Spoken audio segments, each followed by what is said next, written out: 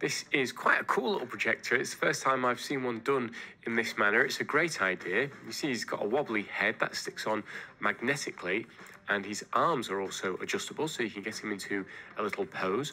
Around the back are 3 control buttons.